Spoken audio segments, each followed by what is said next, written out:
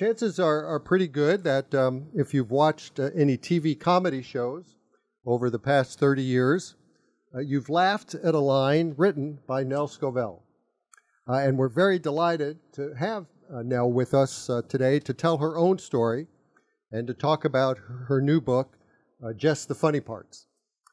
For a sampling of at least some of the shows Nell's been involved with, you don't have to look any farther than the cover of her memoir. It shows the titles stacked on top of one another. There's Late Night with David Letterman, on up through such popular productions as Charmed, Coach, Sabrina and the Teenage Witch, Newhart, The Muppets, Murphy Brown, Monk, The Simpsons, and NCIS. For a more complete list of her credits, you can turn to the end of the book, which contains a timeline of Nell's many jobs. It runs 4 pages, and that's not including all the journalism speeches or half-written scripts. Historically, of course, comedy writing has been largely a man's world, and Nell's experiences highlight, as she says in the subtitle, the hard truths about sneaking into the Hollywood Boys Club. Coming to Hollywood as a bookish, Harvard-educated New Englander, she managed to work her way up from a low-level writer to major contributor on some prominent shows, taking on roles as creator, producer, and director. While she remained behind the scenes much of the time, she stepped forward 9 years ago at the time of the Letterman scandal and spoke out about gender bias on late-night TV writing staffs. Then a couple of years later, she collaborated with Sheryl Sandberg on Lean In, helping to further public debate about diversity in male-dominated work environments. She continues that discussion in her candid, engaging, instructive, and very funny memoir. As a New York Times reviewer observed, the book is especially timely, coming at a politically charged moment when so many women are declaring enough is enough. Nell herself said the book is like Unbroken, but funnier and with slightly less torture. Nell will be in conversation with Alexandra Petri, a Washington Post columnist who writes the Compost blog, which is a mix of opinion and humor. She's the author as well of a book of essays, A Field Guide to Awkward Silences, which was published 3 years ago. And she's done a bit of stand-up comedy herself, appeared on Jeopardy, and among other claims to fame, although I didn't really check with her about this, I think she's performed in an international whistling competition. Anyway, please join me in welcoming Nell Scovell and Alexandra Petri.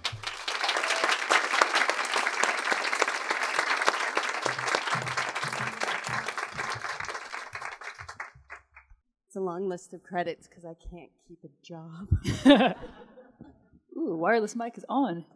Oh man, I just have to say, if they knew how excited I was to do this, they would have put up a perimeter around this event instead of letting me just sit here and talk to you for an hour, because I'm very excited. As the intro said, if you like things that are good, you should like Nell Scovell, because she has made all the things that are good.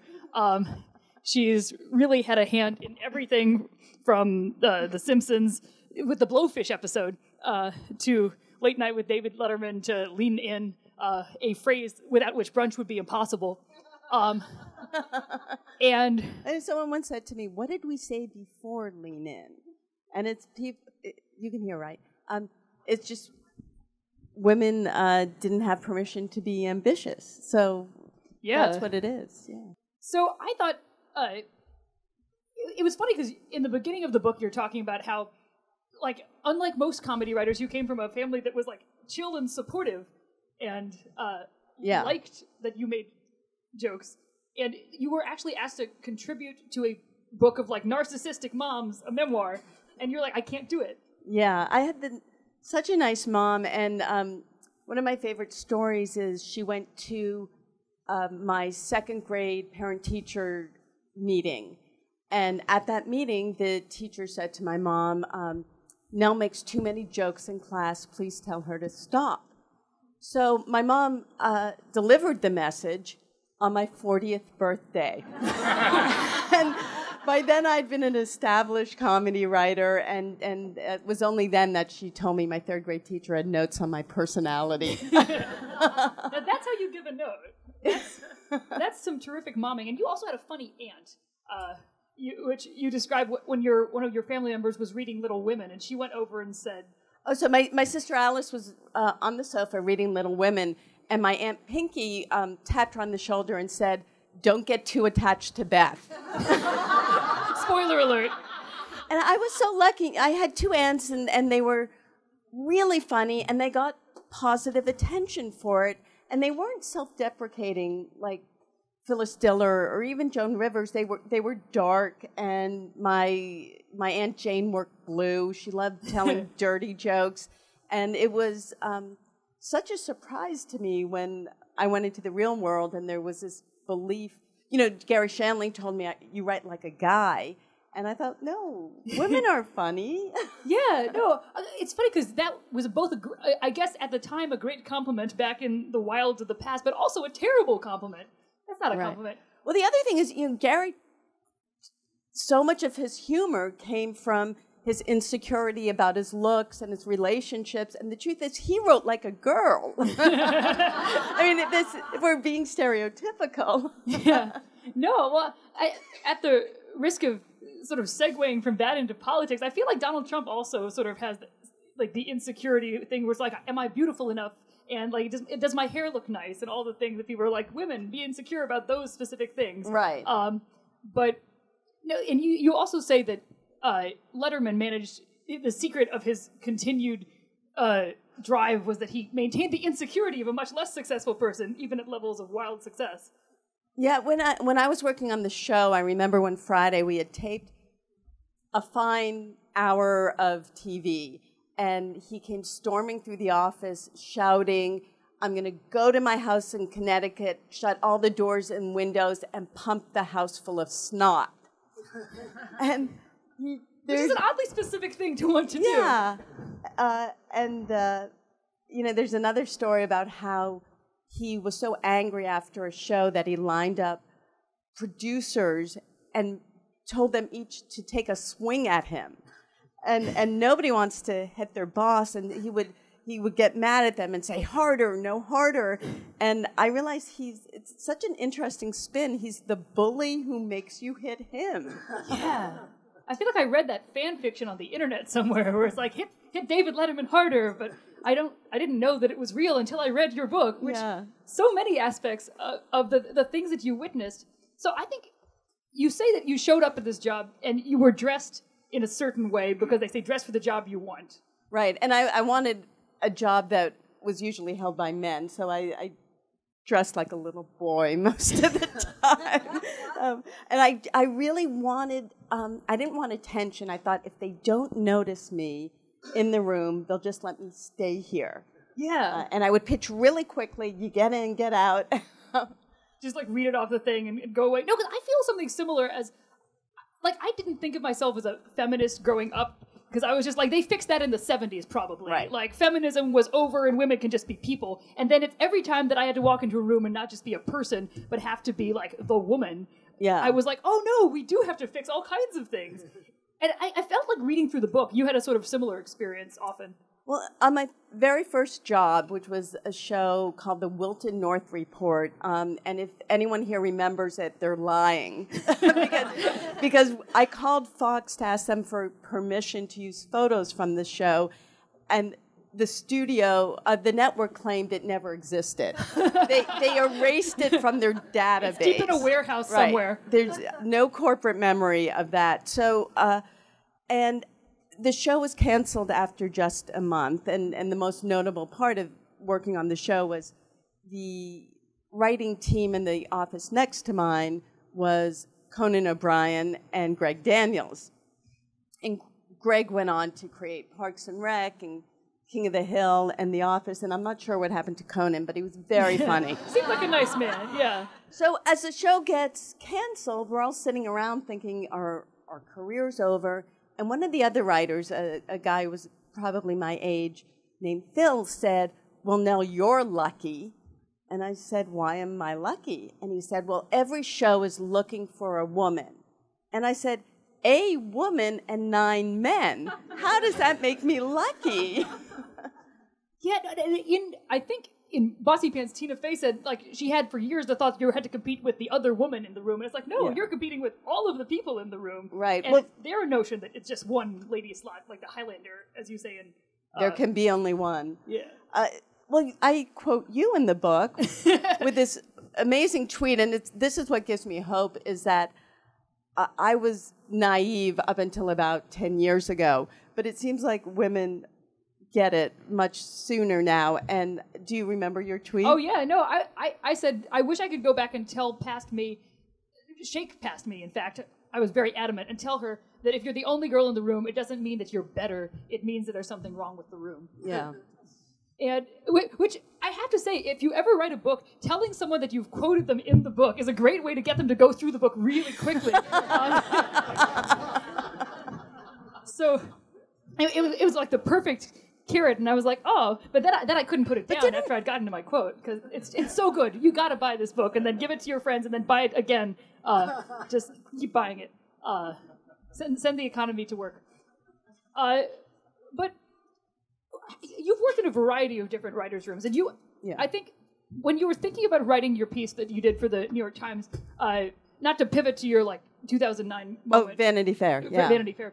Yeah. About Letterman, you were like, Nicholas Kristof, you should be the one to write this, tell this story for me. And he's like, no, you should tell it. And then you talk to Albert Brooks, and he's like, you have to say this because in his experience, when you had a better sampling of humanity, you got better comedy. It does produce comedy. And what's interesting is Albert often wrote with this woman named Monica Johnson. And I think it's one of the reasons, like Lost in America, the Julie Haggerty character is so well drawn, is there's a lot of Monica in that character. Yeah, no, because otherwise you just have these sort of faceless monoliths who you get at the end as like a door prize. It's like, oh, you got a girl, hooray! Yeah. Instead of sort of seeing the inside. So, I guess, do you want to... Part of what was fascinating to me throughout this was not just seeing the things that did get to happen that we got to see on television, but all the things that you write and then they disappear forever into a deep void. Like the Kennedy Center honors, as a DC denizen, I'm like super obsessed with those, and every year my family watches them, and we like, you see like Victor Borge is getting a tribute, and it's like a 7-year-old playing the violin, and it's very exciting, and it's like, Victor Borge, is this what you wanted? And he's like, maybe. But you got to write the Lily Tomlin tribute. Right. And, yes. Well, I worked on the 2014, and I wouldn't mention this in most places, but it was the last year that George Stevens and his son were producing the show. So there was a lot of high emotion, and Lily Tomlin was being honored, and I think they hired me in part because no one was quite sure what she did to deserve this honor. And I kind of came in and said, well, she invented this new art form, which is that multiple character show. And, well, it's very frustrating. And you were like, get Kate McKinnon on there. Like, yeah, I was. You. And they were like, who?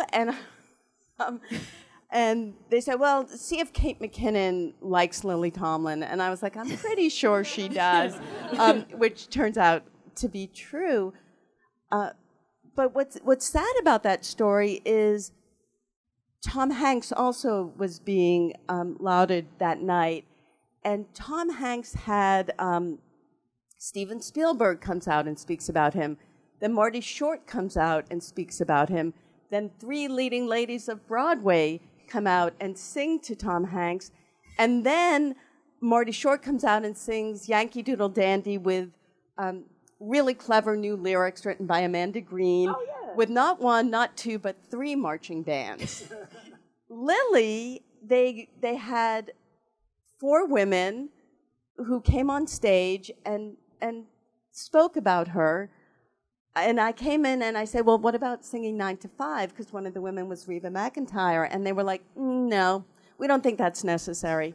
And if you watch the show, they cut, even from the much shorter tribute to Lily, it's cut down so there really are no jokes. Like Kate Kinnan opened on this huge rocker like Edith Ann, and she had this funny line, which is, it's like getting off the lap of the Lincoln Memorial, and did this very funny bit of physical comedy, which you would only see if you had been there at the Kennedy Center. And I think it times out that Tom Hanks got 13 minutes and Lily Tomlin gets 6. So you can win the highest award in for the arts in this country and still get short shrift if you're a woman. Yeah, no, that's even less than the usual percentage that a woman gets of a man's thing. I mean, that's like look, I 6/13. love Tom Hanks as much as every man, woman in volleyball, but that just didn't seem fair. No. And you have a lot of experience writing for different people's voices, as from David Letterman to the President of the United States. And not the current one, the previous one. The good one. Yes. No judgment, but definitely some judgment. 100% judgment. And how did that vary? How did you... Well, Obama was a great joke teller. And in fact, I quote Albert Brooks saying he has Johnny Carson's timing. And it was... I ended up writing for him because I'm trying to remember, like in 2011, he visited Facebook. The president visits Facebook, and I'm writing for both Mark Zuckerberg and Sheryl Sandberg, and they asked me to provide some jokes. And one of them was, Mark was going to say, the president's very popular on Facebook with 500,000 more followers, he'd be tied to SpongeBob SquarePants. And I remember getting a call from the communications guy at Facebook saying, we're trying to honor the president, not roast him. But my friend Sheryl Sandberg thought it was funny and gave it to Jon Favreau, the speechwriter. And he wrote me and he said, can we use this? And it is a better joke if it comes out of the president's mouth, and it's very self-deprecating. He's always dreamed to reach SpongeBob SquarePants levels of popularity. And I did, like the 2 days, I said, he said, can we use the joke? And I said, well, I'd be honored to serve my country. And then 2 days later, I'm like reading the newspaper, and they had the joke there as a quip, he said, at a fundraiser in San Francisco. And I thought, well, that's the difference, which is usually when you write it for a joke, it doesn't end up, in the news section of the paper. Yeah, no. Whenever the president made a joke, it used to be like, oh, this is exciting. And you had a joke for him that didn't get used about Matt Damon. It did get used in the end. Oh, good. Because it was very insulting and correct. And it was about the Adjustment Bureau, which is a film that Matt Damon appeared in. So at one point, Matt Damon was quoted saying he was disappointed in the president's performance. And so one of the jokes I wrote was... the president says, I love Matt Damon, but recently he said he was disappointed in my performance. Well, I saw the Adjustment Bureau and right back at you, buddy. and so this went into the script, and then the Saturday morning, I get an email from Favs saying, the president isn't sure he can do this joke. He thinks it's too mean. So I wrote back saying, I've seen the Adjustment Bureau, and truth is a defense. Yeah, it's not libel if it's true. I think that's the rule. No, the one he didn't do was... tightened up. I wrote a joke, which is him saying, people say I'm too chummy with Hollywood. I was just laughing about that with Clooney the other day. Oh, man. What times? Those were times in the past. Those were times. Okay, I'll tell another one I like, which is he had just turned 50, and the joke was, he did not do this, I just turned 50, so I had my first colonoscopy, and you know what the doctors found? Mitch McConnell.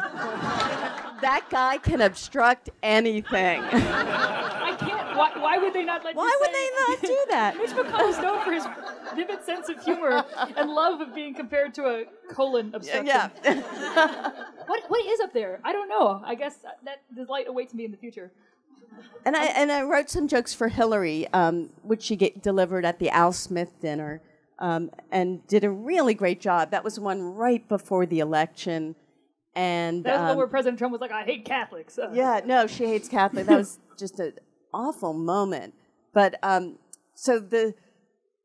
wrote the transition joke, which is, because they always start off serious and then they get into their jokes, which was, this is such a special event. I took a break from my rigorous nap schedule to be here.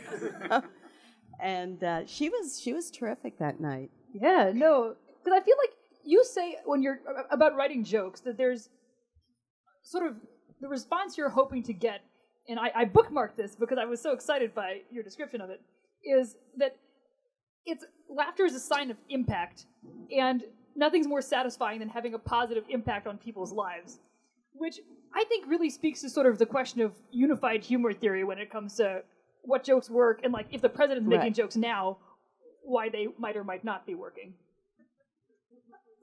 I love how like non-judgmental I'm being. No, some people say that the current president does not have a sense of humor, and I disagree with that. I think he does have a sense of humor. I think it's very mean.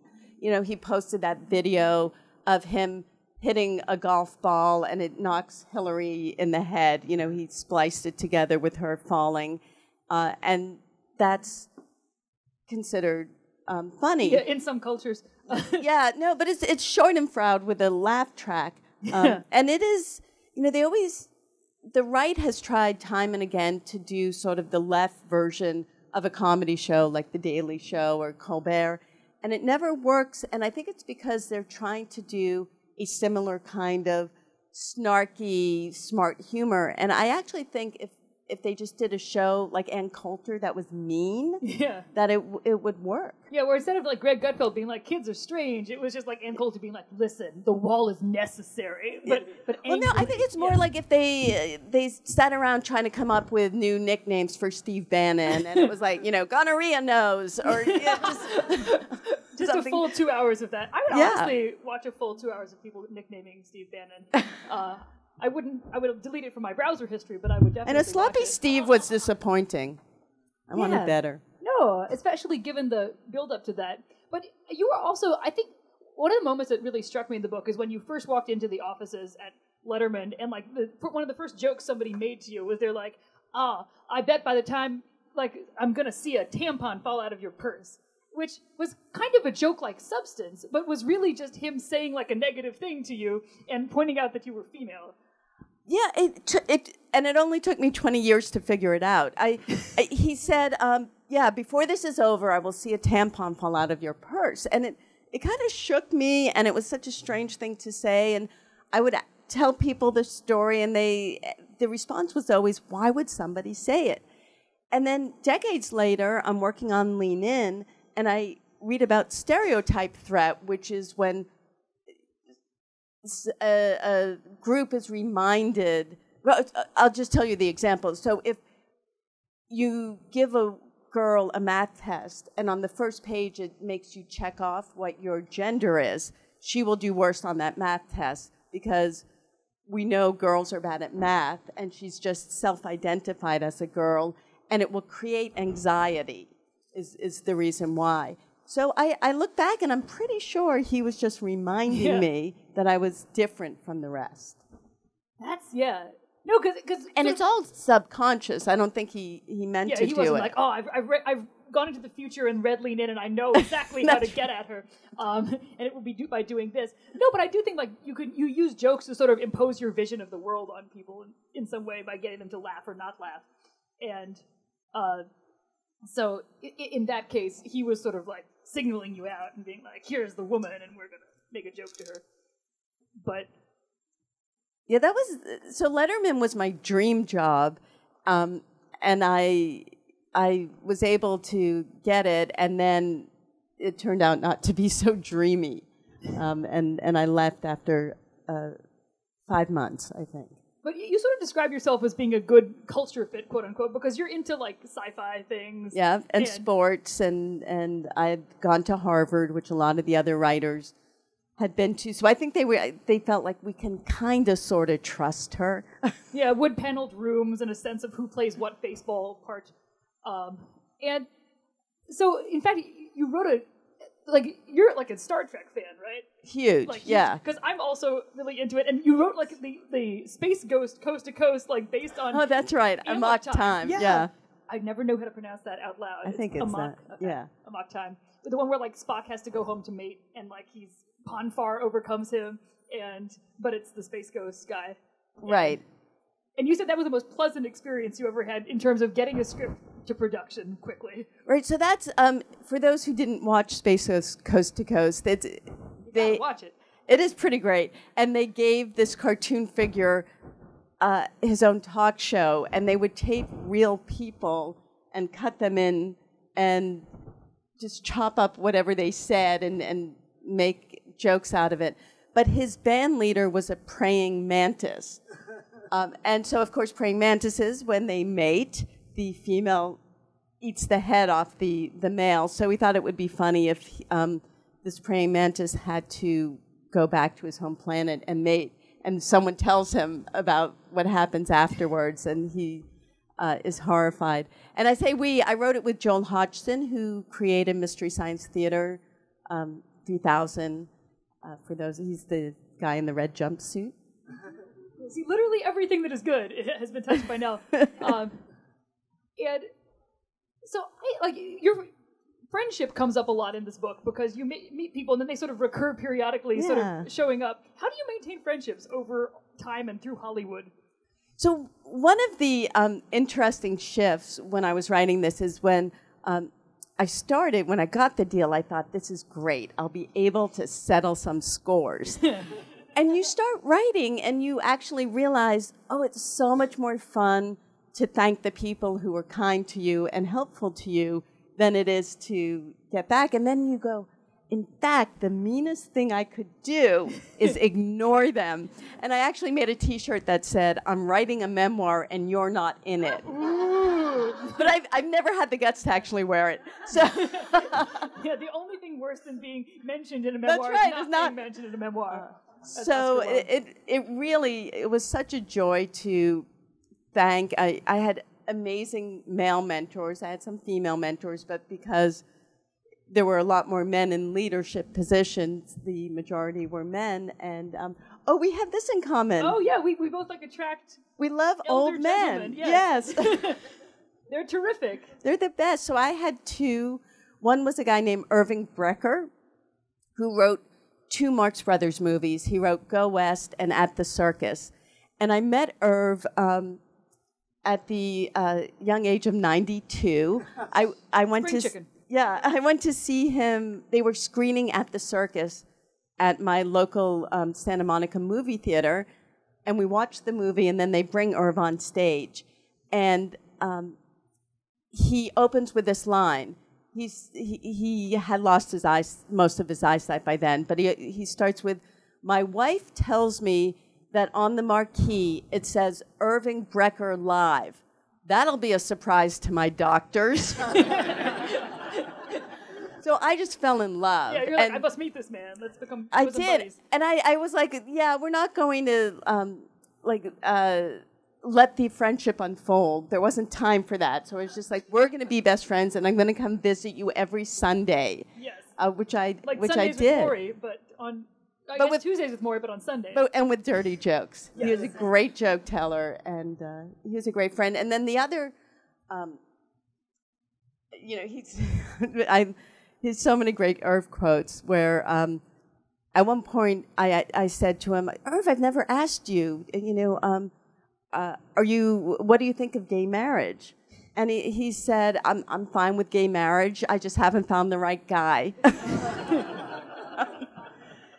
And then the other man was Arthur Penn, who directed Bonnie and Clyde and Little Big Man and was a real visionary. And I met him. I was writing an article for Rolling Stone about a movie he directed, and I spoke to him in 1985, and we basically kept the interview going until we couldn't anymore.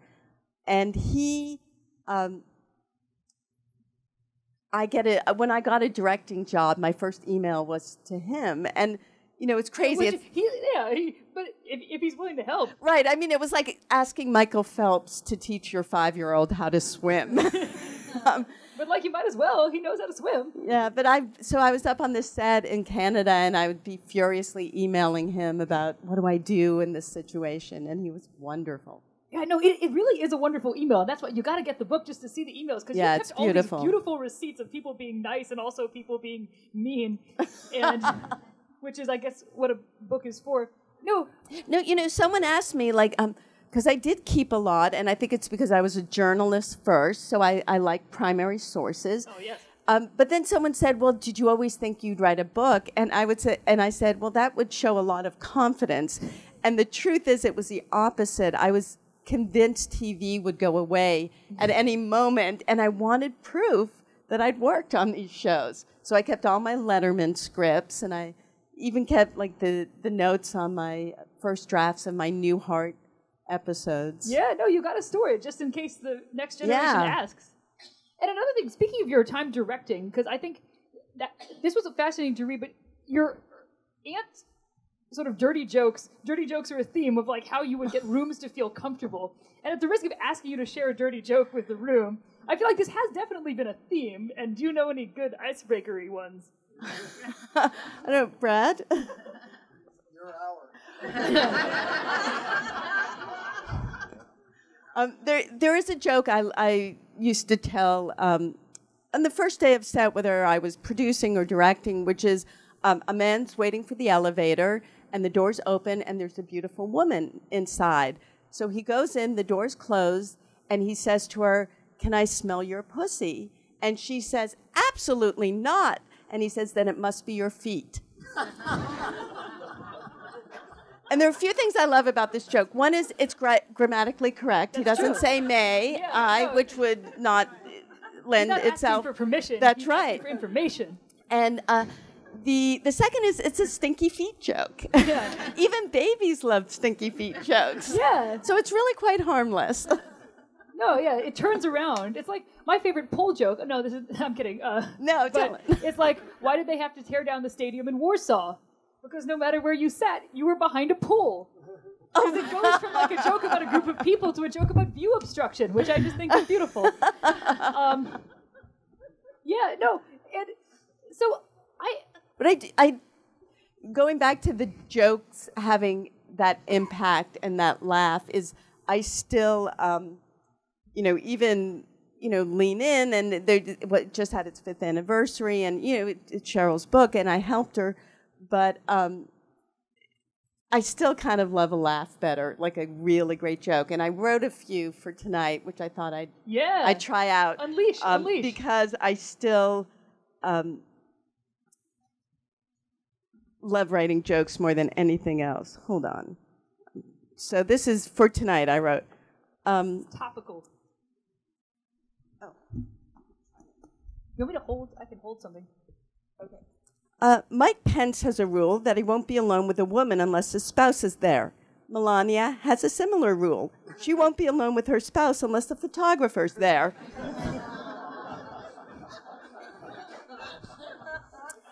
Anyone else think it's strange that a guy who loves unprotected sex is so obsessed with building a wall? Protect your own borders. I'll do just a couple more.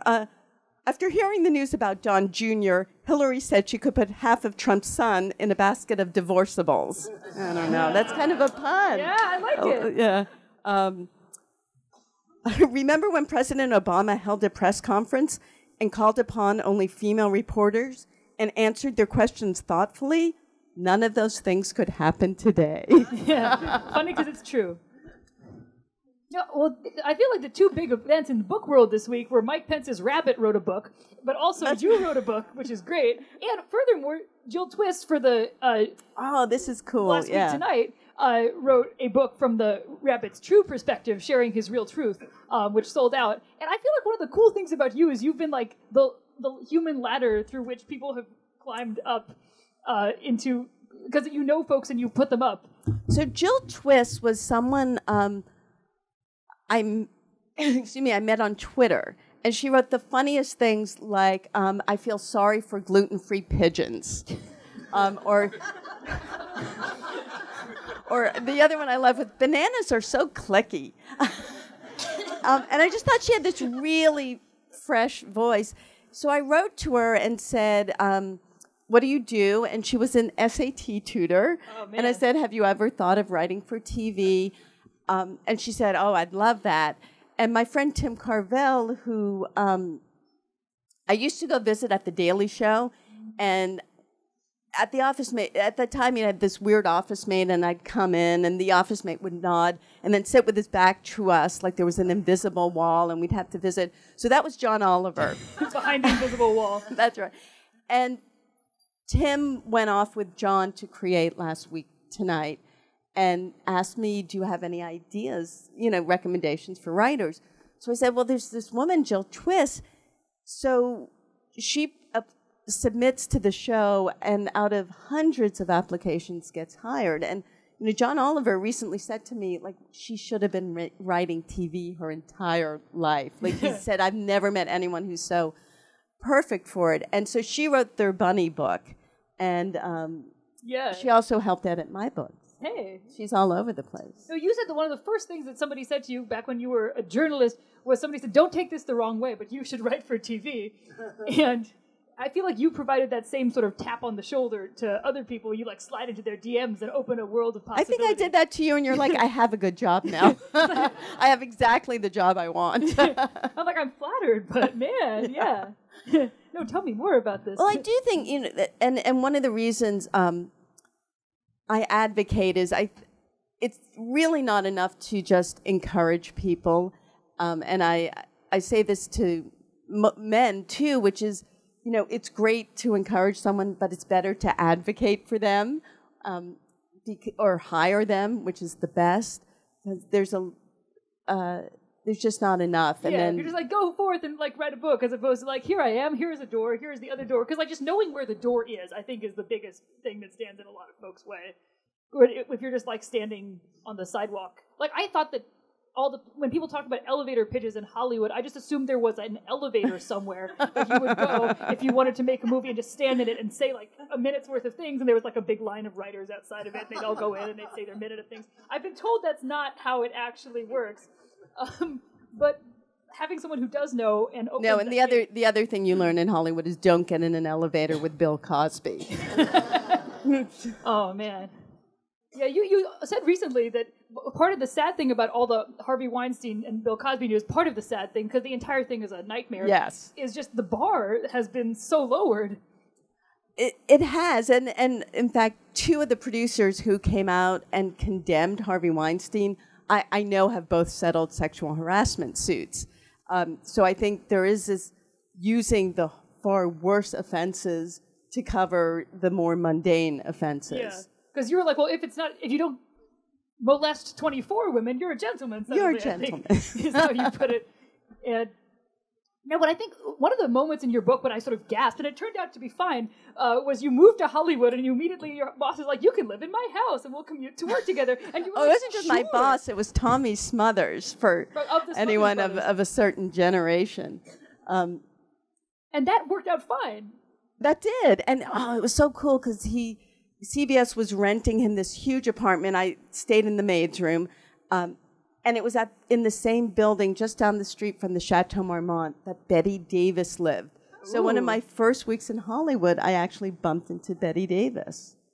Wow. Yeah. I love that connection to the old... she was impatiently waiting for the elevator. You could have pitched, yeah. Here's my 60 seconds worth of Betty Davis movie action. But also, everything in the back of the book was fascinating because it was here's the millions of things that you wrote that never wound up seeing the light of day, but I want to see the light of day of all of them. You're all about Eve, where it's oh, yeah, that was a good one. It's a good concept. Yeah. Everyone, if you know people who make things, tell them to make, you're all about Eve. Well, the other one is I once wrote a reboot of McCloud for Brett Butler. Wow. For USA, and that one I was sad didn't go forward because I thought that would have worked. Yeah. No, but I think we're sort of living in everything's getting rebooted now, of the things that you worked on. Yeah, 3 different things, Charmed, Sabrina, and Murphy Brown. Oh, I saw a great joke the other day. I didn't write this, that Trump has had more secretaries than Murphy Brown.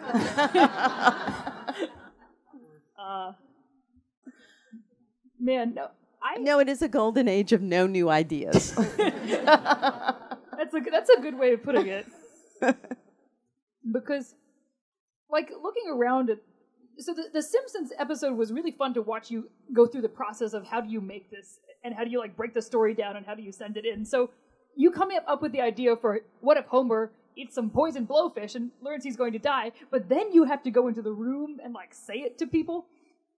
Yeah, no, that was nerve-wracking, and the reason I actually have my exact pitch is that I wrote it down on a notebook so I could look at that instead of having to make eye contact with anyone in the room. It was very intimidating, but it was also very early in the show. So it was the second season, and I remember someone brought up Ned Flanders, and I said, what's his character? Because it was so early, we didn't know about the neighbor, and someone said, well, he's unfailingly nice to Homer, which of course makes Homer angry. Which, yeah, that is true, but it turned out there was much more also to him. And so you had, at the end of the episode, instead of the advice that he winds up giving his kids about, it was that way when I got here, and cover for me, and I've just totally messed up the punchline. I feel like... No, well, that room was so funny, and that people would pitch so many jokes. We could have written 3 scripts for that episode. And I do use this example of, this joke I wrote and what it was replaced with, and it's sort of fun for readers to say, like, which one is, how do you compare 2 jokes? Yeah, no, you go spelunking back into the past and you figure out, oh, this one could have been there. And that could have been the ending of the episode. Instead of him eating pork rinds, it could have been all of the things that he promised people coming back to haunt him. Right. And then there's the super mean joke that was pitched in the writer's room and then never made it into the script, which is Homer thinks he's going to die, so he goes back to say goodbye to his father, Grandpa Simpson, who says, they say the worst thing that can happen to a person is losing a child, but it's really not so bad. That is dark. Oh, man. But yeah, you could just hear it. Grandpa saying you can. Yeah. But it's not so bad. But actually, the most fun room I've been in was, Sabrina, because I agreed with the boss. But but after that was Murphy Brown. And that was, I was there the year after Avery was born. And it was post Dan Quayle. And I remember Candice Bergen saying, you want to be on the front page of the arts section, not the news, when you're an actress. And that was just a wonderful group of writers and a wonderful cast. So that was the nicest. It sounded very nice. And you said one of the nice things about walking in was that you looked around and you weren't the only woman. So you that's right. got to just be yourself instead of having to be a representative for half of the world. Yeah, there were 4 women and 6 men, and the women weren't all lowly. We were mid to upper. And then, years later, just within the past 5 years, I was once again the only female on staff, and we were writing an episode. This was on a show called Warehouse 13, which is actually kind of wonderful. It was on the Sci-Fi Network. And I made one of the characters pregnant for the episode and gave her this heightened sense of smell, which happens to pregnant women. And I'm on a phone call with the network getting notes, and someone says, so this smell thing, is that real? And I say, yes, it's a thing. And they argue with me that they've never heard of it. And I realized 7 people are on this phone call, and I'm the only one who's ever been pregnant. And they're all arguing with me. You could have said anything at that point. You could have been like, also you fly. Yeah. They wouldn't have known.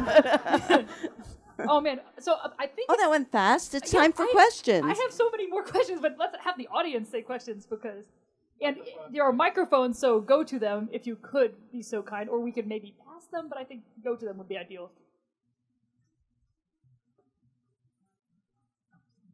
Hi, Nell. It's Nina. Hi, Nina. I wanted to pick up on that sense of smell one, because that was actually the question I had throughout the book. Is it a real thing? Yes, it is. Yeah, no. But I'm just actually, that this opens up a whole issue of what we're missing out by having so few women writers, because there's just a whole other viewpoint there. And I was wondering whether you could actually point to some characters or in some of the shows where there haven't been very many women writers that could have been, more real, or they could have benefited from more women writers, because you make that interesting business point that you have to have more women to actually reach out to a bigger audience.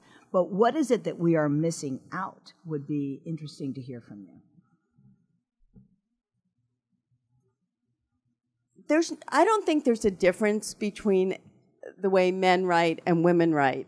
That's the craft, and if you're writing for David Letterman, you have to capture David Letterman's voice. And that was easy for me because there's basically a tall, cranky man inside me. But former weatherman. I mean, not inside me, but that's another story. But there's... just realized bad choice. But what's different is experiences and also references. So I do write in this book that, when I was writing for Obama, I wrote a joke about now that there were 3 women on the Supreme Court, for the first time they could play double Dutch. And I maintain that's a joke that probably only... Well, the guys were playing kickball and the girls were double dutching with my friend Sarah Longson, who went to elementary school with me. Like, we know those references. I wrote a joke for Obama that he did do about the Easter egg hunt, where it was about we had a great Easter egg hunt. I would hand the kids bags of candies and Michelle would snatch them out of their hands. Snatch them. Yeah, and... I don't know that anyone ever made fun of Michelle before, because I think the men were actually too respectful. So that's another thing you get. Like, women can make fun of women. That, like, Seth Meyers now has that segment, jokes that Seth can't do. and so, does that answer? Okay. Hey there, it's Judy. Hi. I'm at the point in my career, I liked what you said about advocating for women. I'm at the point in my career as I'm pushing 50 where a lot of women call me to mentor them. And I take a decidedly tough love approach. Like, stop apologizing. Stop saying this might be a stupid question, but stop, phrasing your statements as if they're questions. How do you Please now say, this might be a stupid question, but. Please. Exactly. How do you mentor younger women? And what is your approach, and what advice do you have for those of us who are doing it and trying to bring along the next generation to really bust down the doors? Well, I'd love to see more men mentoring, because I remember when... that was me doing snaps, because I agreed. When Catherine Bigelow won the first Academy Award for Best Director for Women, as a woman, I remember I was in a women in film group, and everyone said, well, she has to mentor more women. And I said, no, she has to make more good movies.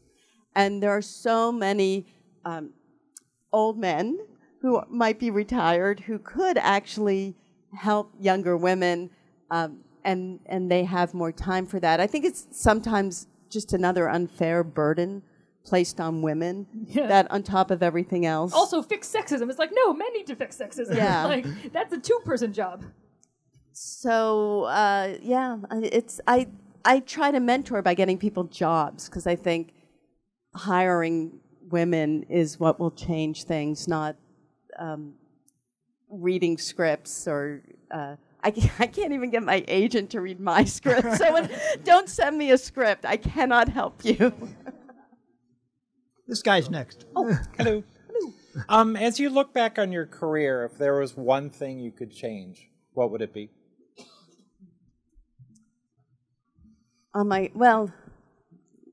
Regrets. I've had a few. There was the great song title.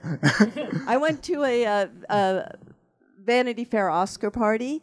I would go every year because I used to babysit for Graydon Carter's kids, and he always included me. And one year I went into the ladies' room, and they had like tubes of Estee Lauder moisturizer, and I thought, oh, this is great, just when I need to get a little dewy look. So I squirted some out, and rubbed it on my face and realized it was lip balm. Like really greasy lip balm. So that's one of my biggest regrets.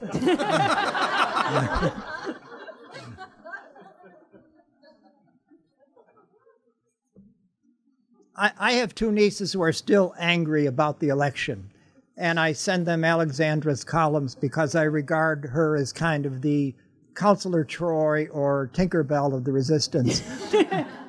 I need more cleavage if I'm going to be Counselor Troy. You look great. No, sorry. Derailing the question. My sister tries to explain social work and social policy to them. Their dad tries to explain unions to them. How can we make them less angry? Well, I guess Buy we the can book. both take this. Yeah, I think, well, read this book. It's very Okay, all right. soothing. But also, I don't think being angry is necessarily a bad thing, because women often get told, don't be angry, you won't I be funny agree. if you're angry. And it's like, no, just use that anger to power something. So if you're angry, go out and make something. And, like, Anger into action. exactly. Magneto that heck out of it. That's not a verb. It does remind me that right after the election, friends would call and be like, Nell, cheer me up. And 5 minutes later, they'd be like, I have to go. You're just making me feel worse. So I can't answer that. I'm still angry myself. Yeah. I'm from Newton, Massachusetts, which is, the most liberal city in the most liberal state. So this is a nightmare. Yeah, well, it's funny because I remember before the election I thought, it would be funny to, like, see what it would be like if this world happened, if Trump got elected. I'd love to watch that in a snow globe, and instead it's like, no, I'm in the snow globe and all of my stuff is in the snow globe, and that's not ideal in any way. Well, I also, one of my first jobs was at Spy magazine. I don't know if anyone remembers that. But that's where short-fingered vulgarian came from. And so I've been making fun of this guy since the mid-'80s. Yeah. I mean, I didn't write that joke, but I was part of all the packages that made fun of him. And I was just with my old boss, Kurt Anderson, who does Studio 360, and we still wake up every morning saying, is this a dream? Yeah, when am I going to wake up? Yeah. But you also, I think, for that same publication, did a profile of, like, William F. Buckley's dog, which, not that I'm, like, really into, like, William F. Buckley, but, like, what was his dog like? Yeah, that was for How Rich Is That Doggy in the Limo. What's sad is it was supposed to be making fun of these people who put their pets on diets so they can fly first class on Air France, which had an 11-pound weight limit. If your dog is too fat, you can't. Yeah, but everyone just, like, Page 6 picked it up and thought it was delightful. So I got a little meaner with my next one, which was called Too Rich and Too Thin, which was about society women who were both. It's like the correlation between, like, your apartment is fancier if you're, like, more Right, it was short. a size 2 gets a 14-room apartment, and a size 14 gets a 2-room apartment. I can't even visualize what a 14-room apartment would look like. So, but. Oh, another question. Oh, sir, gentlemen. So, just invisible. I got a question that sort of touches on a lot of things you've brought up about politics. Would it be okay if we interrupted you? Just to try to even the score. As long as you explain it to me while you're doing it, so I'm cool with that. But, about politics, comedy, sexism, stuff. This may be a little bit awkward, but do you have any advice for Al Franken, who sort of got swept up in a tsunami and now is kind of in limbo? Well, I hope he comes back in some form on TV, maybe, or I don't know. But any sort of path you could... No, I don't know him. We were both at Gary Shandling's memorial, and I was with my friend Meryl Marco, and I said, do you know Al Franken? And she said, yeah. I said, would you introduce me? And she said, no, he'll just hit you up for money. So I said, all right, I'll pass. Oh, no more questions. I do think it's funny because people are always like, well, Al Franken's like, it's unfair that his career is over. I'm like, we don't know that it's over. He's still alive. Like, it is very possible that he will continue to have a career. And so everyone's like, it's gone. It's done forever. Like, it has gone too far. It's like, has it? Maybe it hasn't. Time is still, there's future time as well as past time. It was kind of weird that he became a senator in the first place. So... No weirder than some of the other people have been elected. Well, that's true. Yes, Sonny Bono was... He was in Congress. Something you touched on this evening and also throughout the book is how you respond to notes from often clueless executives. And so I was hoping that you could talk a little bit more about that and how you find a way to balance sort of your integrity with having to be nice to them. So one of the pieces of advice in the book came from a friend of mine named Amy Hone, who told me the only way to move forward creatively is to allow yourself to be judged. And what she meant is it's not what you start or even what you finish, it's what you put out there for others to see. And it's hard because you've got, nobody likes to hear that what they've done isn't perfect, but that's the way you move forward. And then the other piece of advice for getting notes was a friend of mine who went to Berkeley gave me the advice they gave the protesters, which is go limp. And which is you take it, you absorb it, and then it's so subjective, comedy, that I had my very first script was for Newhart, the final season. I was there when Suzanne Plachette woke up with Bob Newhart in bed. And the number 2 guy stopped by my office and said, great job. Just great job, really funny. And he went to meet with his bosses and came back 20 minutes later and said they hated it. But it was actually a great example of how subjective it was, and I was so grateful he had come in first. And so then I just worked with him to make them happy. What is the weirdest note you've ever gotten where you're like, this just doesn't even make sense given what I gave you? Oh, that's a good question. I wish there's that book, Like a Martian Wouldn't Say That. I wish I had one of those, like, great missing the point. I know. So once I was on a show called Coach, which starred Craig T. Nelson, and we had written ourselves into the corner by getting him engaged to his longtime girlfriend, who was played by Shelley Fabre, and we realized we needed to break them up. So I'm the only female in the room, and someone comes up with this idea that Craig T. Nelson will just go to her and say, I've decided I don't want to get married, and she'll say, okay. So I decided to speak up and go, I really think he needs to come up with something better, and I can't imagine any woman just saying, okay, and they all shouted me down, and I remember one guy said, my wife would be fine with that. And I wasn't quite sure how to take really that. Because also when you were writing for NCIS, you had this script that you turned in, which explains how NCIS works. Oh yeah, that's a great story. You had like 3 acts of it, and the 4th act, he was like, he said I like acts teaser 1 through 3, but I want a new killer. And I said, so I should rewrite the script? And he said, no, just change act 4. And I said, well, all the clues are going to point to the other guy. But then when it aired, people loved it, and they were like, I had no idea that was a killer. I'm like, that makes so much sense. It does. Every NCIS episode I've ever seen. Because I was tracking, and then boom. So that's like a reassuring note to see. I mean, I thought, I'm like, are you questioning? Yes. Kind of building off the last question, I really enjoyed the recent Muppet show that you worked on. Oh, good. And it seems like there's a lot of discord between Disney and the veteran Muppeteers about who the Muppets are and what makes them work, and Frank Oz just weighed in. I was wondering if you could weigh in on what you thought makes the Muppets special and how they can work. Oh, love. No, it's complicated, and I think what our show got wrong was that I was the only upper-level female on that show, and the men didn't appreciate Miss Piggy.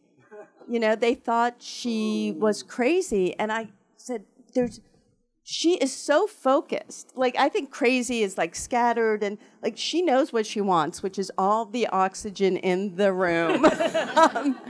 And so I think that was a huge mistake. We just, and she's such a central character that the guys didn't understand. She's a diva. Yeah. Yeah, but for reason. I mean, she deserves it. She worked hard for that. Yeah. And you wrote the episode where like her tail becomes visible, and yeah. So, maybe my second day there, I went up to Bill Beretta, who's like king of the Muppets and just a crazy talented guy, and he does the voice of Pepe the King Prawn, and he directs a lot of it. And I said to him, "Does Miss Piggy have a tail?" And he said, "I suppose, yes, she has a tail." And I said, "Have we ever seen it?" And he said, "No." And I said, "Could we see it?" And he got a little sparkle in his eye. And I came up with a story where Miss Piggy's on the red carpet at a film premiere and has a wardrobe malfunction. She's got this low-cut dress, and she turns to pop for the photographer, and out comes the tail. And I'm just so proud I added to Muppet canon. Exactly. There's now a fact there that wasn't there before. Well, and it became an episode about body shaming, and it was sort of like this nip slip, and everyone wants her to apologize. And she has this epiphany, though, that Fozzie's tail is out, and nobody has a problem with that, and Rizzo's tail is out, and so double standard. She starts a hashtag. Kermit's fully nude all the time, and no one ever says anything. Her hashtag is unveil the tail. Release, yeah.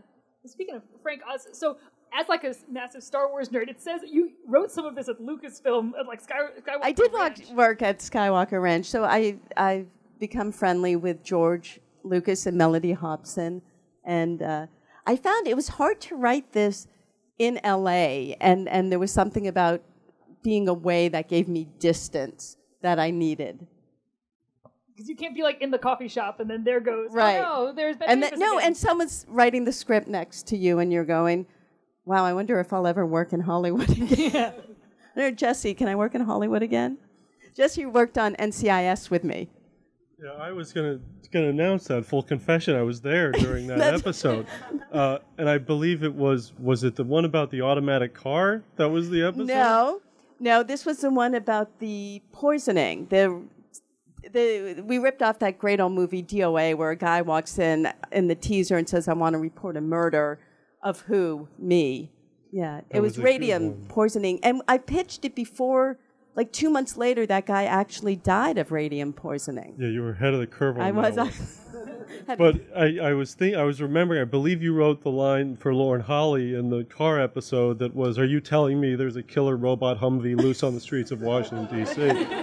Which put us at #1 for the first time ever. Okay, so this is a great story, because this was an episode, our boss kept saying he was going to write an episode for a slot, and he'd read us scenes from it, but the actual script never materialized. So at the last second, he pulled a script from his desk that had been there since the year before, and he threw it at me, literally threw it at me, and said, "Rewrite this over the weekend. This will be our next script." And it was about a killer car from DARPA that appears to be murdering people.